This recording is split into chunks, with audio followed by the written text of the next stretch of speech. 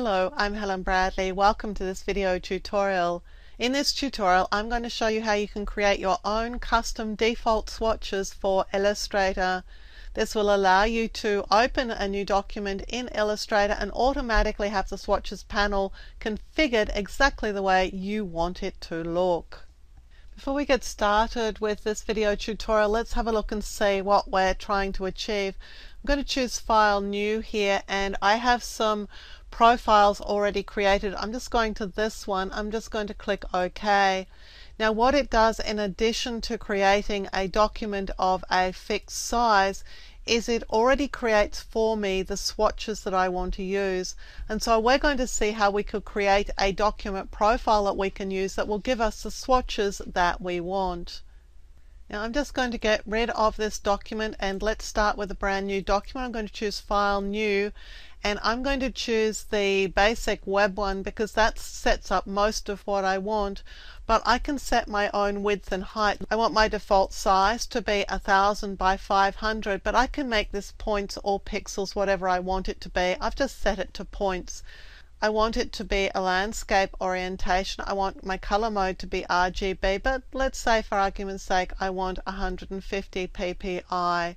So I'm just going to set this up with just one artboard, and this is going to be what I want my new documents to look like. So just click OK.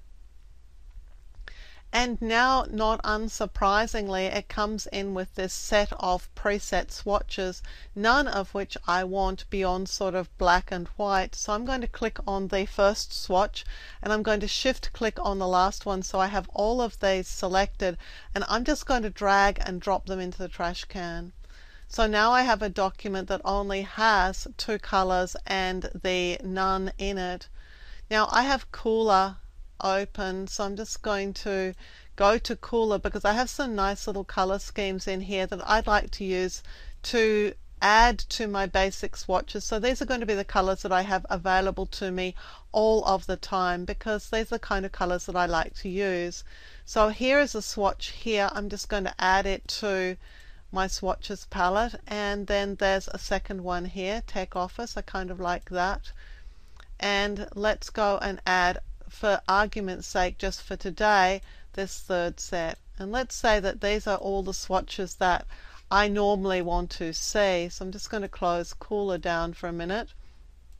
Let's make these a little bit bigger, and I can rearrange them. So I could actually go in and arrange these in color order.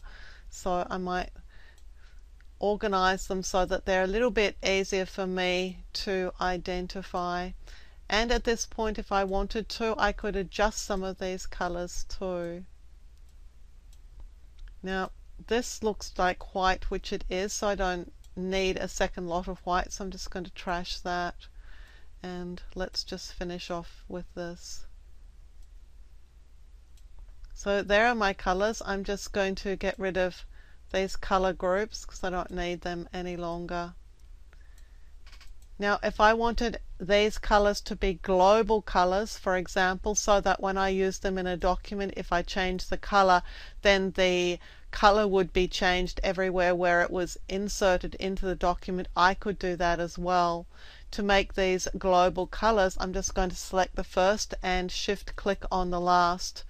And then I'm going to click the swatch options here to open that, and I'm going to set these so that they are all global color.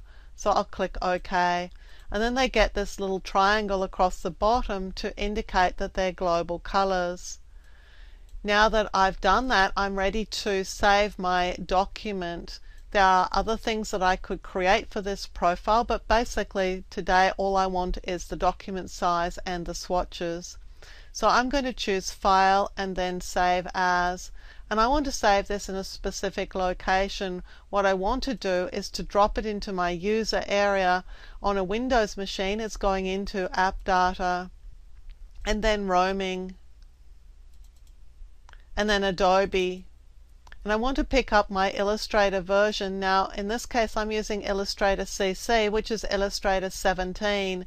But if you were using an earlier version, you would drop it into the appropriate folder for the version of Illustrator that you're using. I'll double click here, English US, X64, and it's going into new document profiles. And I'm going to call this Helen Swatches. And that's going to be the profile I'm going to ask for later on, so I'll click Save. And I'll just finish off with the OK here. Now we'll close that document down, and let's see how we would go ahead and create a new document using that profile so that we would have those swatches available to us. File and then New. From this profile list, I'm going to choose Helen Swatches. You can see that the document has one artboard. The width and height are as we requested, so too is the orientation, color mode, and raster effect settings. I'll click OK. Here's my document, and here is my global color swatches palette.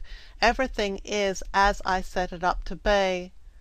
Of course, if I ever wanted to go back to the sort of Illustrator defaults, I'll just choose File and New, and instead of Helen Swatches, I could just bring up a new web document, change the size if I wanted to, and the raster effects if I wanted to, and click OK. And here it is. This is the old swatches palette that you're used to seeing in Illustrator. So you have a choice, and the choice is determined when you create a new document. By choosing File New, determine which profile you want to use, and you can create different profiles for different types of tasks. I have one here for SF Designs. Click OK. This is the profile for that document. It has a number of swatches. They're not global process colors, but they're just regular colors. That's the way I want them to look for a particular project. Then I have that already configured. So there's how you can create your own color swatches custom for each document and just make starting a new document just that little bit easier in Illustrator. I'm Helen Bradley. Thank you for joining me for this video tutorial. Look out for more of my video tutorials here on my YouTube channel.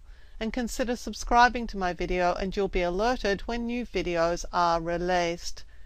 And visit my website at projectwoman.com, where you'll find more tips, tricks, and tutorials on a range of applications including Photoshop, Lightroom, Illustrator, and a whole lot more.